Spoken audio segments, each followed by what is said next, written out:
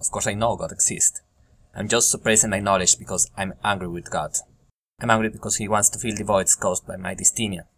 I know God will cure my chronic moderate depression, but I don't want it. I want to continue with my anxiety attacks whenever I feel internal voids. I'm suppressing my knowledge of God because I want to sin. Because seeking the truth is the original sin from which all the troubles in the world appeared. I have suppressed my knowledge of God because I found that Chris Kind don't exist. Right, Chris was once a child, but he's not bringing toys every Christmas. How could God allow my parents to lie about Chris Kind? I reject God because he allowed my parents to lie to me. I know God exists, but I reject him. Otherwise, Paul would have been wrong when he wrote to the early Christian community in Rome. And Paul cannot be wrong, because Paul wrote most of the New Testament of the Bible. And if Paul is wrong, then the Bible is wrong. And if the Bible is wrong, then the Bible is not the word of God.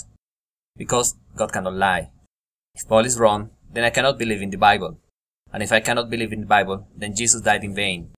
And I am sinned in vain. Because everything is about me, saving my precious soul. And I need to be saved because of sin. I just know that God exists. But I have suppressed my knowledge of God's existence, so no, I don't know God exists. But I know. But I don't. Because Paul is the word of God.